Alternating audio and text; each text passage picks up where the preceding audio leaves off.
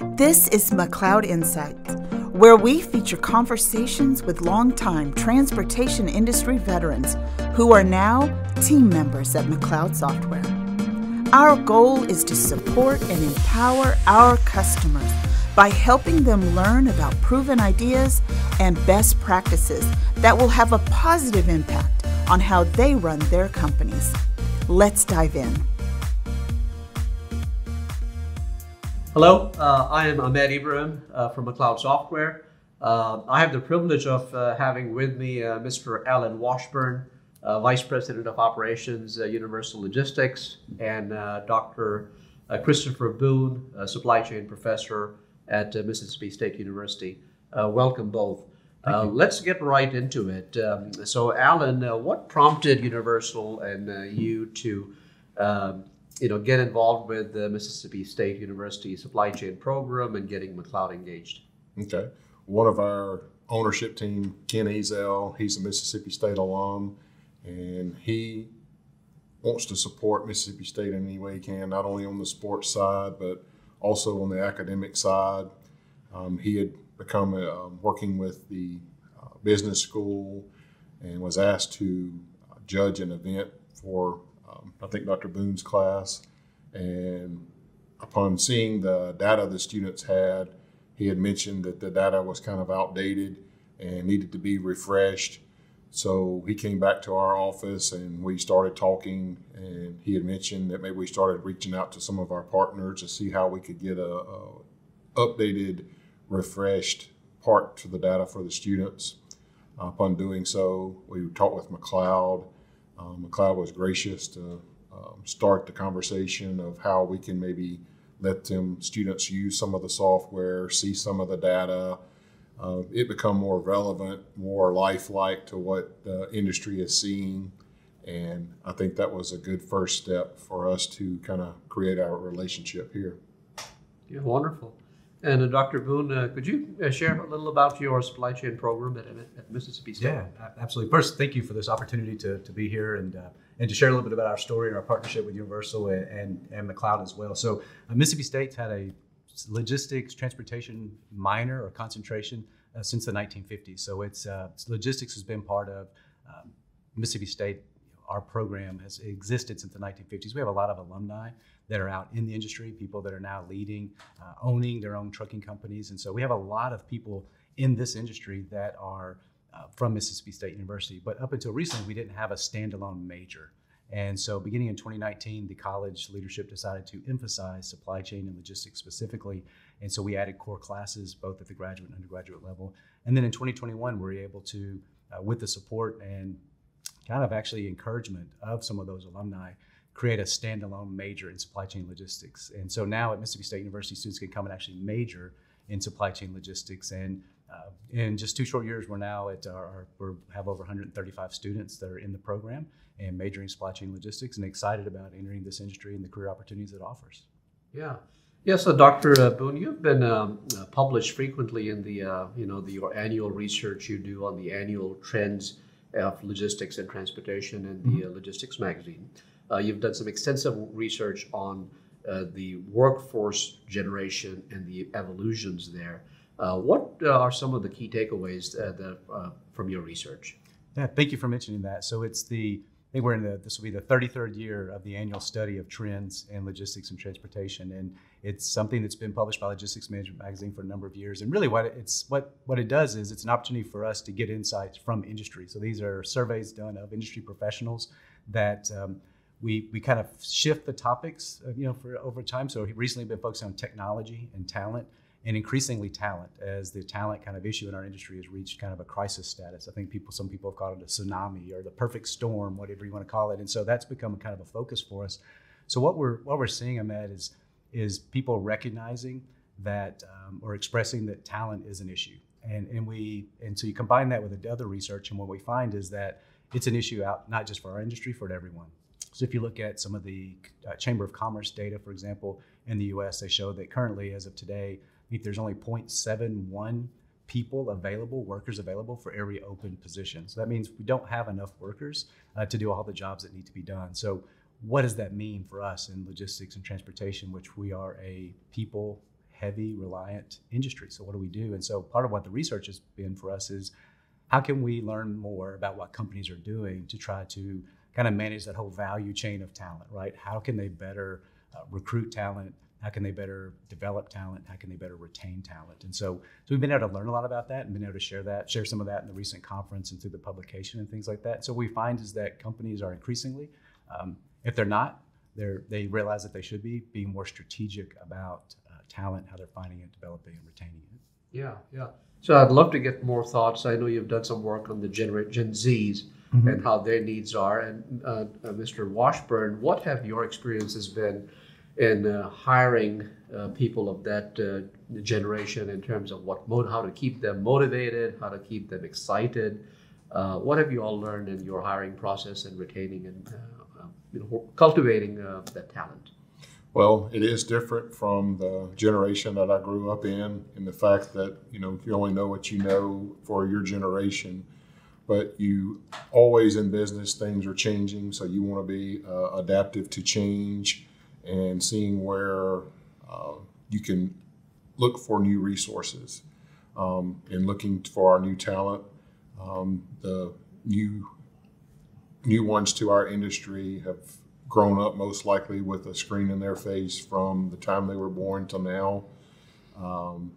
They're very much able to multitask and do multiple things at once. Even while talking to you, they can be doing something, looking at a computer screen. So you have to embrace the fact that the talent pool is different than what you're used to, and you need to be adapted to that change. How you motivate. We have seen that a lot of positive reinforcement on the tasks that are at hand. Much like I don't like having reviews every year, but they want them more often than that, maybe every quarter, to let them know, this is the path that you're on. This is where, we maybe can refocus some of your learnings, and just to keep them engaged.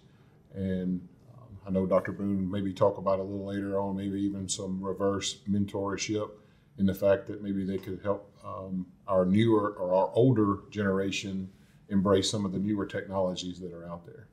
Yeah. And so going along with that, I think a couple of things. One for the listeners and employers. One is to recognize that just again demographically, as we see shifts, that you need to realize that within the next 5 years, I think projections are that 70% of the workforce is going to be Gen Z and millennials, right? And so the first thing is, I think, it's just the realization of the workers that are available are from a different generation. Now, we tend to stereotype everyone into one of those groups, which is always risk at doing that. But I think the reality of it is recognizing that people in that generation are looking for different things from work, right? What that means to them. And so I think there's lots of content out there that kind of discusses that. So, but I think just acknowledging it, right? And then I'm trying to understand what is it that this generation is looking for in work. That's why, we've heard words like Great Resignation. I think those are more symptoms of people really when people come to work every day, what is it they're really wanting to gain from that? And so what our research has shown, and my interaction with students every day, is, they want to know that the work that they're doing matters, right? And that what they believe in is aligned with the company and those types of things. But that feedback piece of it, I think, is really important too. Is they want to know that they're progressing in the right direction. One of the terms that's been used to characterize this generation is anxiety, right? They want a lot of agency, so they like the ability to be able to control their own direction. But there's also a lot of anxiety because they realize I don't know what I don't know, and so I want to make sure that it's almost needing a kind of a guide, like, yes, you're doing great, keep moving, go in the right direction. And so a lot of it's just continuous encouragement, I think, right, as well. And so oftentimes bosses aren't, if that's not the culture or the way you were done, then it's something that requires adaptation. So I think part of it is just recognizing that's the future of the workforce. And then how might we need to think organizationally, think different about what they're looking for, and how can we align those structures to kind of come and meet those needs, whether it be flexibility, feedback, exposure to different topics, reverse mentoring, right?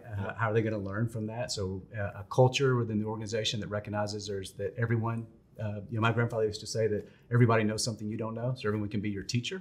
And so I think embracing that culturally can be very powerful. So recognizing the humility of saying, hey, this young person they may not know anything about the business, but they probably can help me better understand this technology. Let's have a discussion, right? Because I also have knowledge that I can impart upon them that they don't know, that they can't know.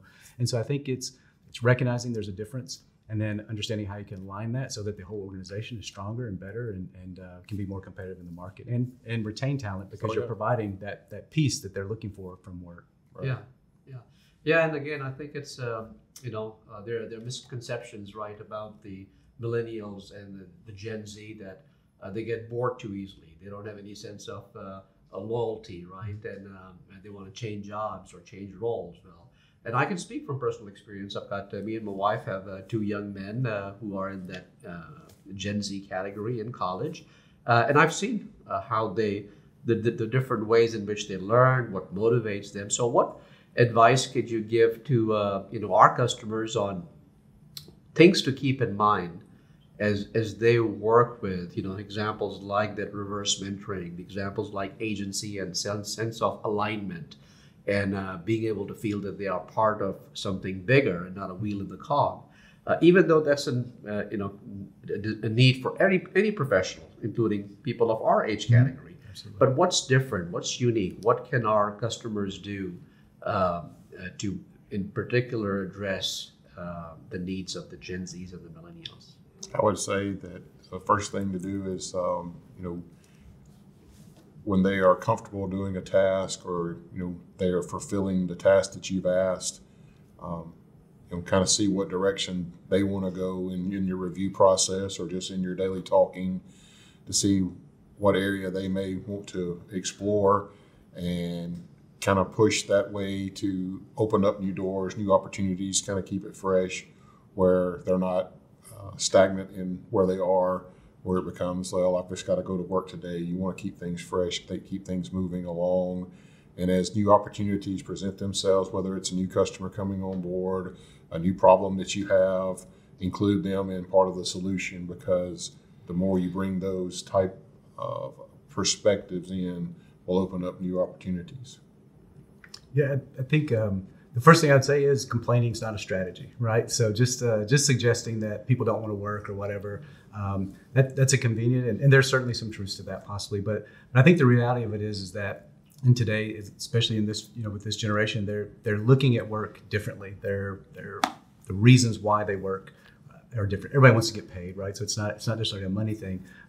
But I think they're just looking for more. And so I think the reality of it is companies have to kind of think through and understand that. So, some of the things that we're seeing companies do, and, going back to some of Alan's points, is recognizing that students have some anxiety again about accepting a job, for example. So I think, in some of we were talking before we started recording, that some of the examples I see with students is they'll get a job offer from a company that has a very big brand, but it's a specific job, right? It's you're going to be an operations manager, pretty generic term, versus a different company that offers them a rotational program. And almost in every instance, they'll accept the job for a rotational program. Well, why is that? Well, there's anxiety or this, what if I don't like that, right? And so I think you just have to recognize that exists, versus a rotational program represents to them an opportunity to learn, to explore, to find something that they feel like is a really good fit, right? And so does your organization have a structure that allows learning? Maybe your organization isn't big enough to have a rotational program. Well, get creative, right? So if they have, a particular task, is there maybe an opportunity where you could say, Alan, we met one of your young employees, you guys today. Is there a topic our company needs to know about? Can we have them go research that, become the subject matter expert for our particular organization on that topic, and then come back and present it? What does that do? That gives them that extra thing they can do. Shows that you value their opinion. You're allowing them to contribute to the organization. What they're doing matters. It's going to help the organization be better. And so some of it, I think, is just being flexible and recognizing, again, meeting those needs in terms of the work, giving them that sense of being able to be satisfied and being open to doing things maybe a little bit differently than we've done before. I think those are going to really be the keys to success in terms of, again, that whole value chain of talent. Yeah, that's a great segue into, I know as a part of your vision at Mississippi State is to complement, content learning through experiential learning. Mm-hmm. Could you tell us a little bit more on that vision of yours? Well, I'd like to claim it as my vision. I mean, I think it's it's certainly a broader vision. I think academia in general, but I think for me personally, it's a realization that if my only value in front of a classroom is content, then there's a lot better sources, right? They're a lot faster, a lot smarter, and those kind of things. And so, but I think what we're seeing is when you talk to students, right? If you think about a student coming in as a customer, they're coming in to learn, they're paying to be at the university, but also our stakeholders, right? They're also a product, and so we get feedback from both. And I think what we're finding is that the skills that are missing, the skills that are valued, the things that students are least comfortable about isn't really content, right? I think you talk about this generation. I read a quote that said, this is the first generation that did not have to go to their parents for information, right? So content's not a thing for them. They can find it very quickly. If they don't know, they'll just look it up. There's probably a TikTok video of someone dancing to it, right? I mean, there's ways to get information, but what they don't have is experiences. What they don't have are some of the soft skills that companies value, and that's what we're hearing. So how do you get those soft skills? It's not for me lecturing you on that, right? That's not a content thing. Those are skills that are gained from experiences. If you want to become a better problem solver, you need to solve problems, right? If you want to be a better critical thinker, you need to be challenged on thinking about tough, complex problems. And so I think the nature of how we're teaching students to meet their needs, as well as prepare them for the types of jobs that they're wanting and to be as successful as they all want to be, those are the skills that are important. So I think it's just a trend. It's being responsive to, really what the needs of the students and our employers are, and it's and we can only do that through experiences. And so that's one of the reasons why this type of partnership is, and we talk more about that, is so important. Because again, he was kind about Ken's comments when he came in. The data, he said my data stinks. I think maybe he'd used a different word, but he was right. I mean, it wasn't that it was static, right? It wasn't dynamic like our industry is. And so when he's looking at it, he's like, well, that's old, that's not current, right?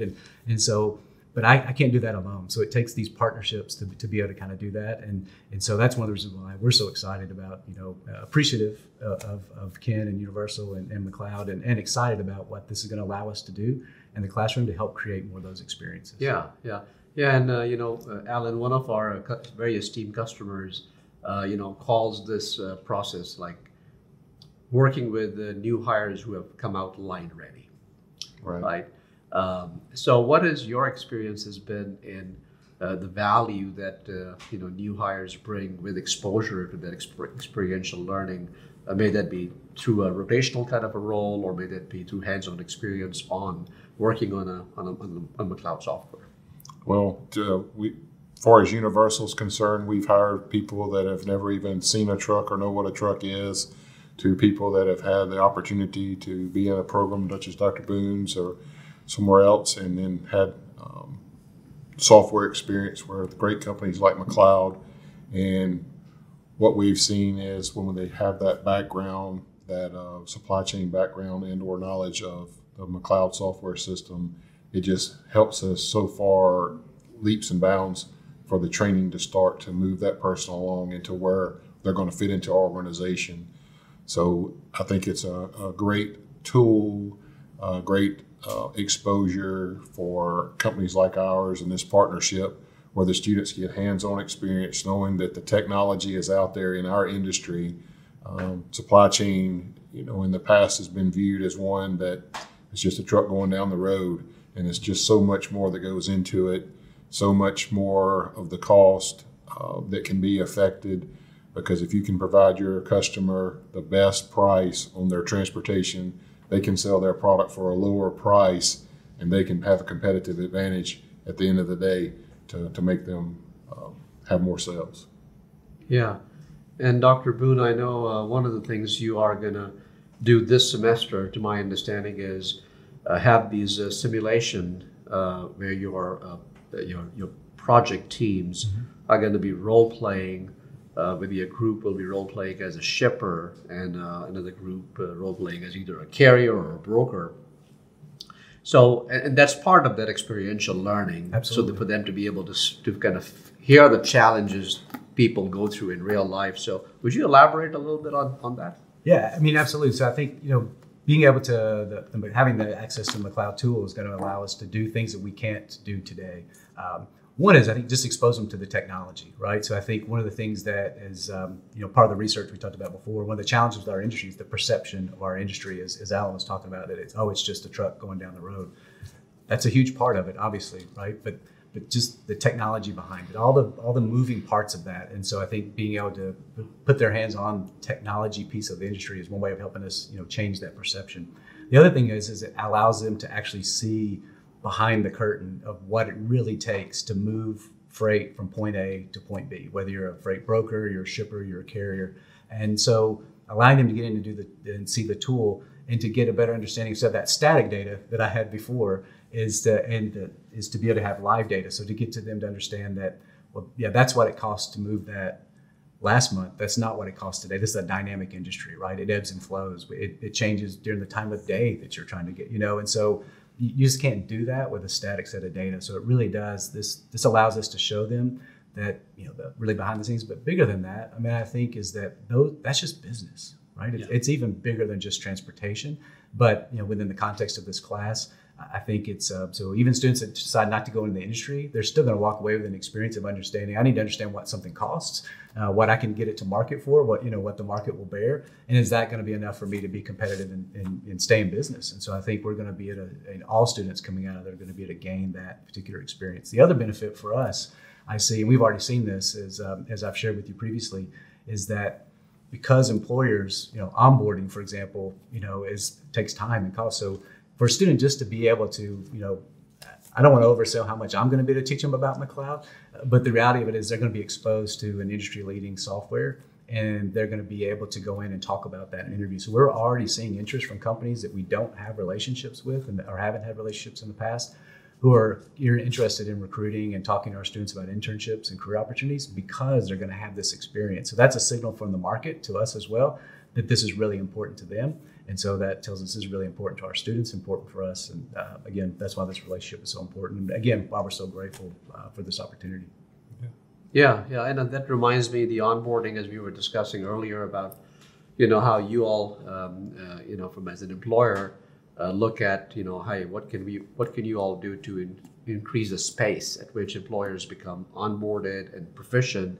And you had mentioned some of the automation and AI, right? So, the hype and the topic around AI, and we know there's a lot of hype, but at the same time, we have also seen some very useful, practical implications and applications of that in supply chain as well as the trucking industry. We at McLeod, with our stature, have really feel like we have an obligation to our customers to help them navigate.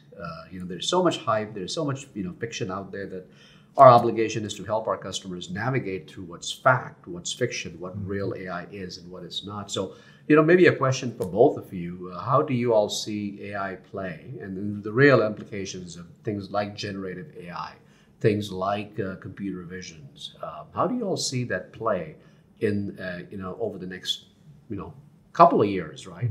In preparing students on in being more equipped for the workforce. And the same thing from an employer standpoint. So, right. Alan, I would just like to say that AI is going to be a tool in our toolbox. We feel it's going to complement our workforce. As Dr. Boone mentioned just a few minutes ago, I think you said 0.7%, 0.7 jobs or workers available. So we have to get 0.3 in there to fill that slot.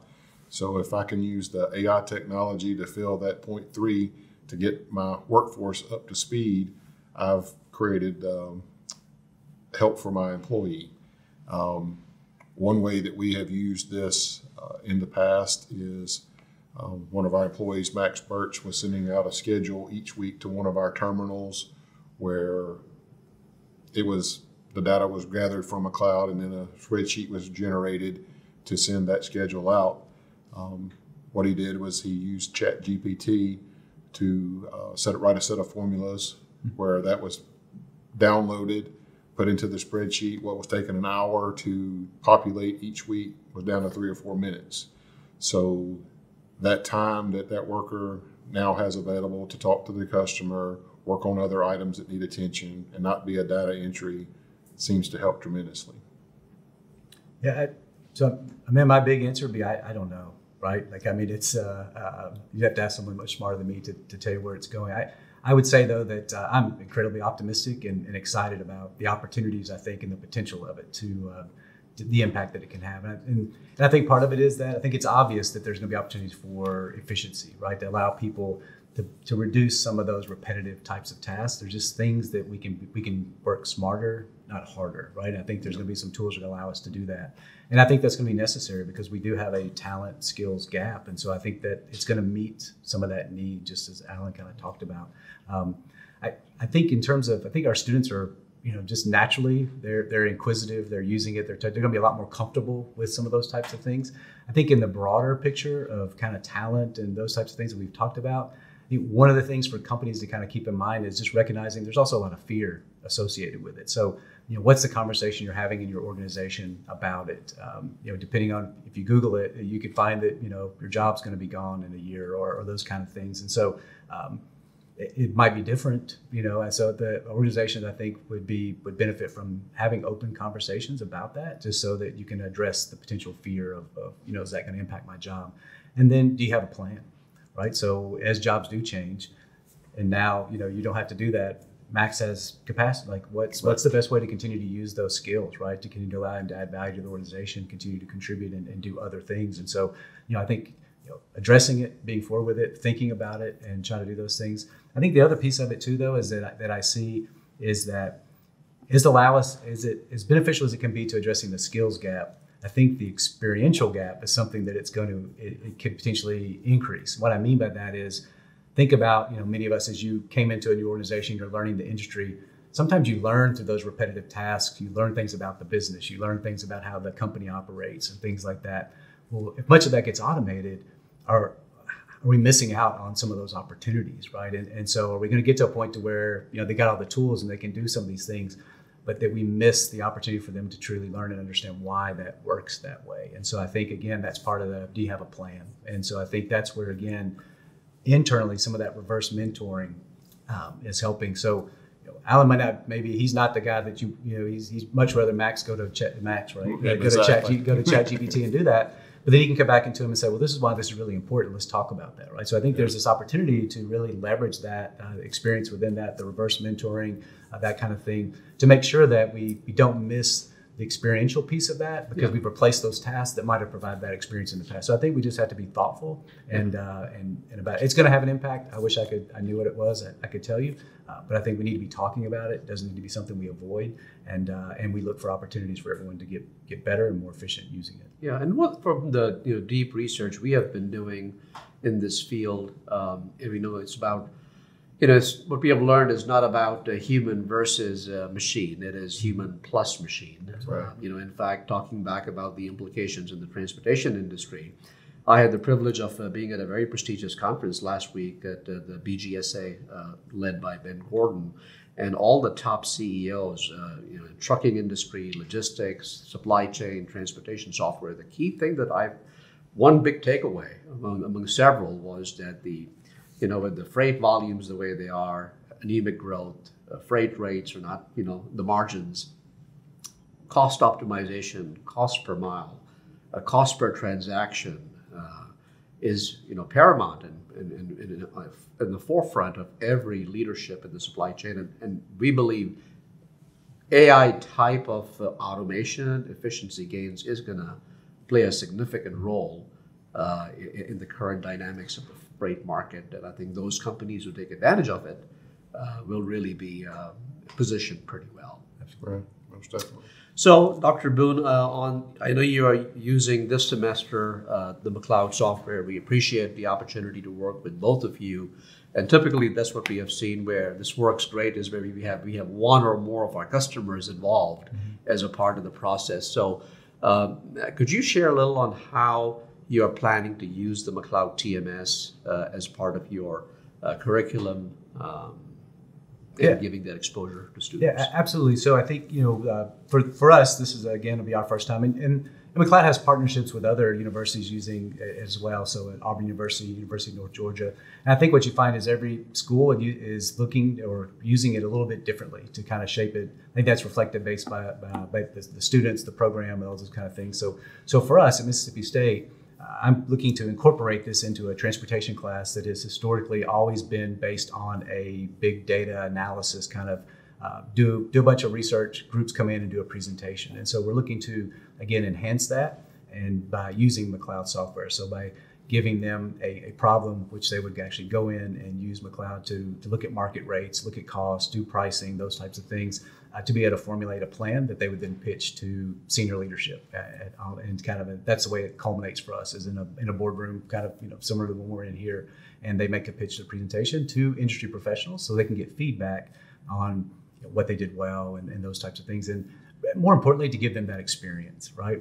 So that when they walk away from that, we do that presentation, but then we have a discussion afterwards. And the employers, those senior managers, are able to give our students feedback on what a decision maker is looking for in these types of settings. So our students, they get to use the tool, they get to prepare a presentation, do data analysis, do a presentation, and then get feedback from an employer. A senior leader. We've had CEOs, business owners, and then so they're getting this incredible, rich opportunity, to really kind of wrap that all up. And many of them are very nervous about it, I'll be honest with you, in terms of going in, but all of them understand the importance and value of that experience, because I tell them, wouldn't you rather get that feedback now than you just worked 6 months and you go in and you don't do well, right? And your boss is like, well, what do you mean we just spent 6 months, prepping this pitch? And so it just creates a really rich opportunity for us to be able to do that. Plus, it gets our students in front of leaders and allows them to gain, again, those added insights and experiential learning. So we're super excited about it. I think the biggest limitation, Ahmed, will be me, right? Like how much can I learn, how quick, to be able to pitch it to the students, because I'm sure they're going to pick up on it much quicker than I do. But I can tell you it's in the syllabus. Our students are excited about it. I'm getting questions about it.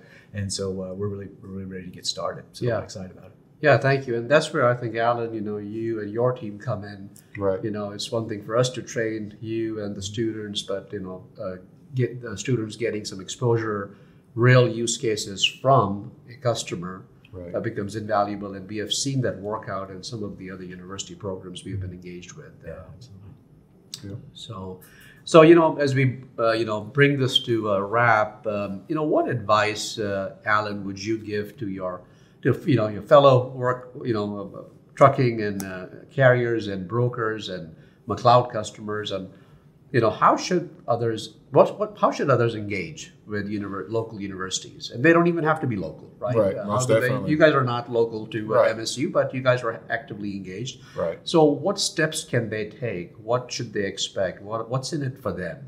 Okay. To get engaged.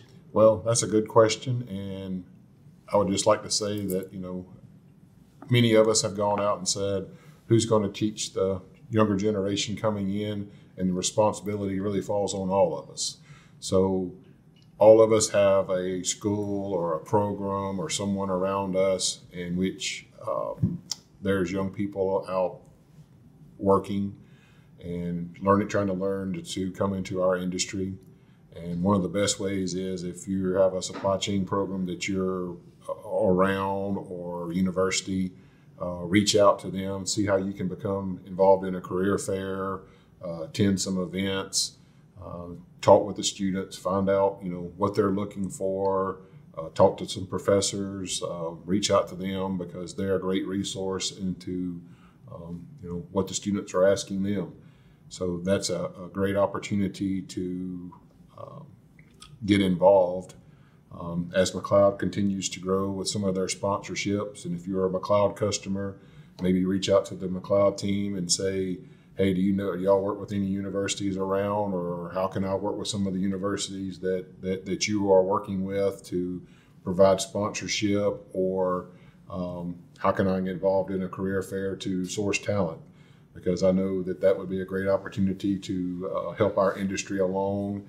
And with some of the great things that you're doing at Mississippi State, that talent pool is going to be great. The real life experiences are going to be something that you can draw upon to increase your business. So I think it's a win-win for our industry and a win-win for our community. Yeah, and you had mentioned, that about the value students get when some of our customers, you all have sponsored students to come to our user conference, and that's the exposure they get. Right.